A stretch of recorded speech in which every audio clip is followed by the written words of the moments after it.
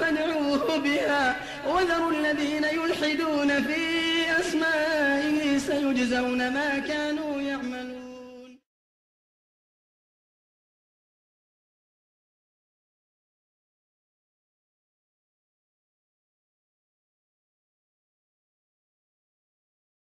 The next name, however, Ar-Ra'uf.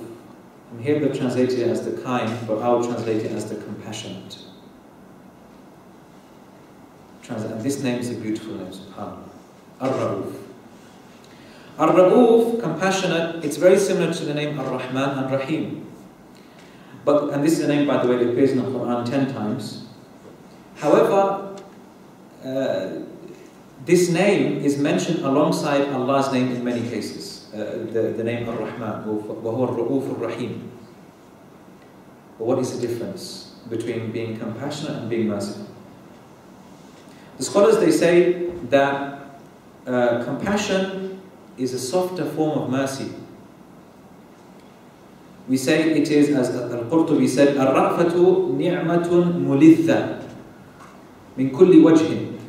That Ar-Ra'fa, compassion, it's a blessing and a mercy which is mulidha, which is enjoyable from all perspectives. It is enjoyable from all perspectives. So it is not, because sometimes mercy could actually be painful, isn't it? Mercy can sometimes be painful. For example, when your parents discipline you, for you this is harsh, isn't it? It's harsh treatment.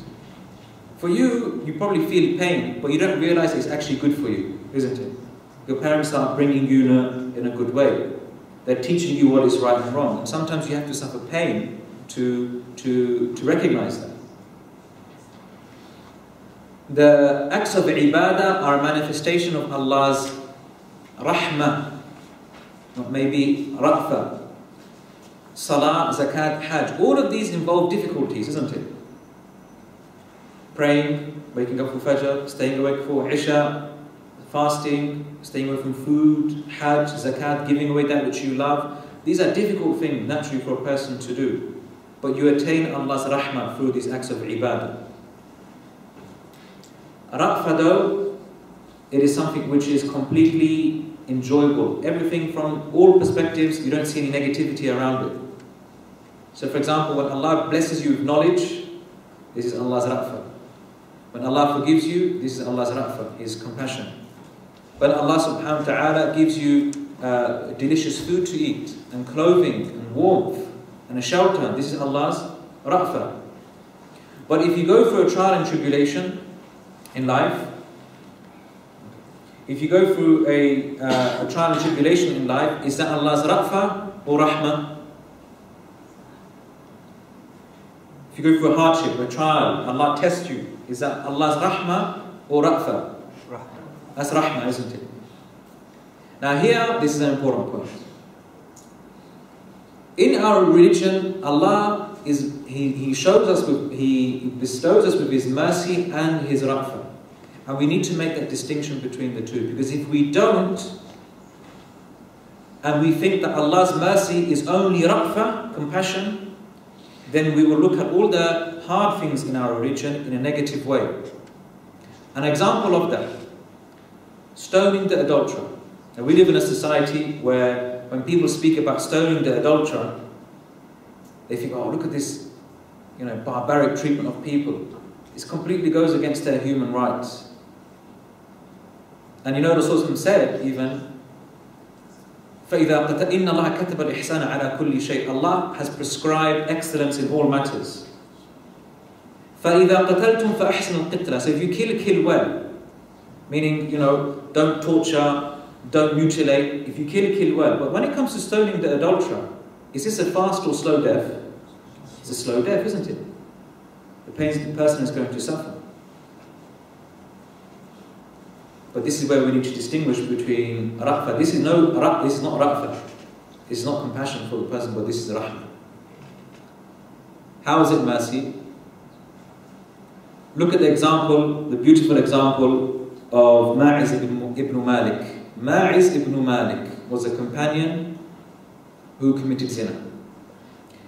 He came to Rasulullah ﷺ after committing zina and he said, Tahirni ya Rasulullah, purify me. Purify me. He committed zina and he said, purify me. Now, when you think of stoning, you don't, from the onset, okay, especially when you're looking from a Westerners perspective, you don't think of mercy, do you? You don't think of purification. You just think of pain. Because at the end of the day, you only look to the worldly aspects of things. But Ma'iz ibn Malik, he's looking not just from the worldly perspective, but he's looking from the ukhrawi perspective, related to the hereafter. So he said, Tahirni. Rasulullah said, Wayhak, woe to you, irji' wastaghfirillah wa tub ilayhi. Go back to Allah, make tawbah, because Rasul doesn't like hearing this. He doesn't want to stone a person. He kept on coming back, kept on coming back. And then the Rasul said, is this man crazy? Is this man really crazy? And they said, no, Ya Rasul, he's not crazy. They said, okay, we'll stone him. And they stoned him and he died. After that, there were two groups of companions after that. And they viewed him in two different ways. One group of companions, they said, هَذَا الرَّجُلْ هَلَكَ. This man is destroyed. This man is wasted. Another group of companions, they said, no. This man, he made a tawbah, which was amazing. His repentance was amazing. Rasulullah said, لَقَدْ تَابَ تَوْبَةً لَوْ قُسِّمَتْ بَيْنَ أُمَّةٍ لَوَسِعَتْهُمْ.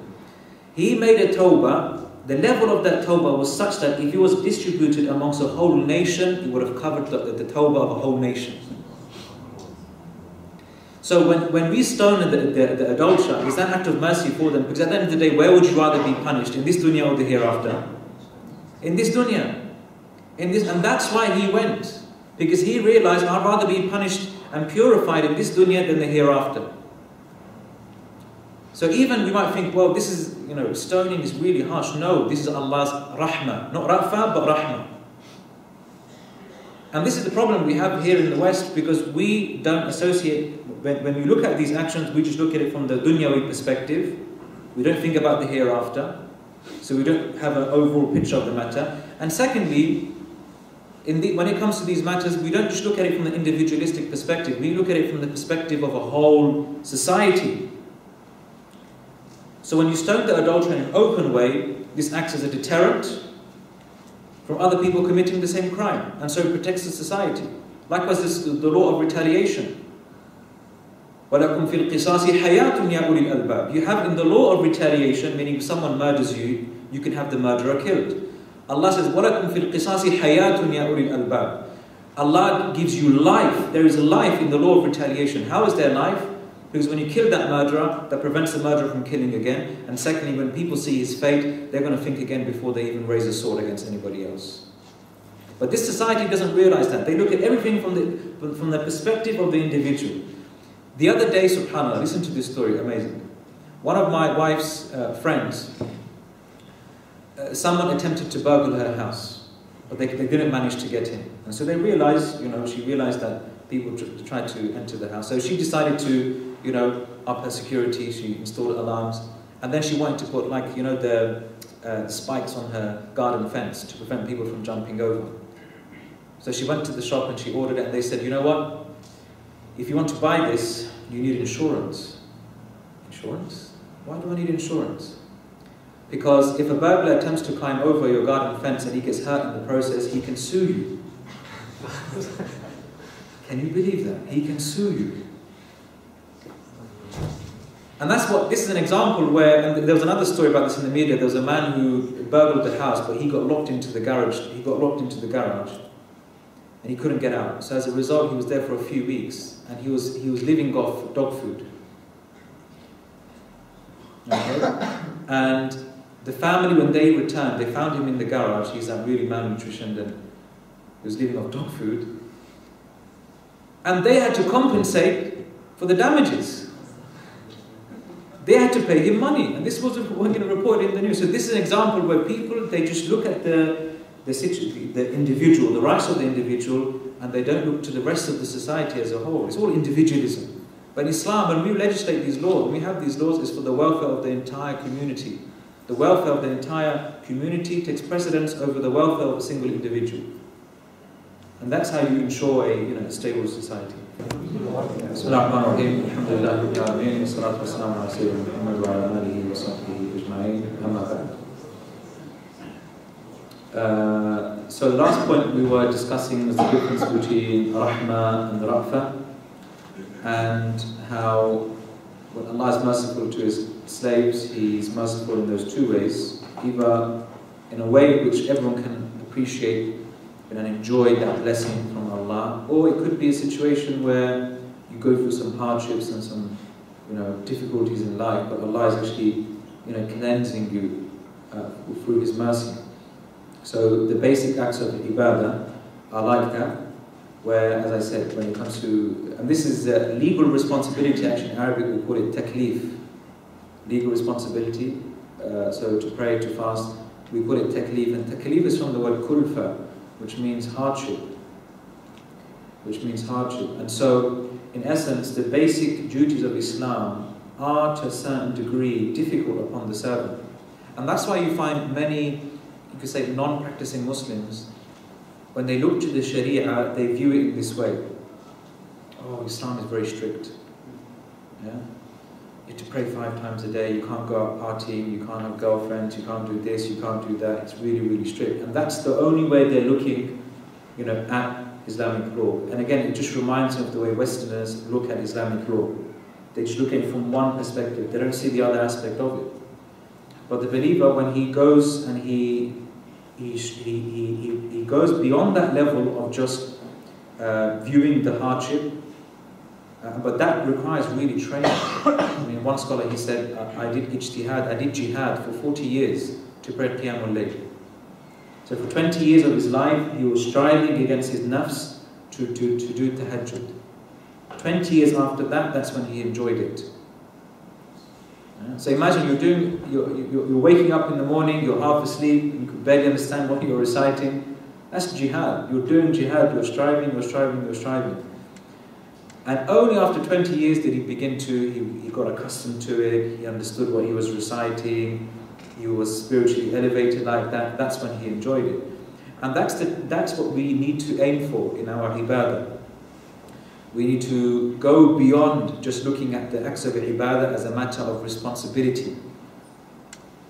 Alhamdulillah, I finished praying. That's not the attitude to have.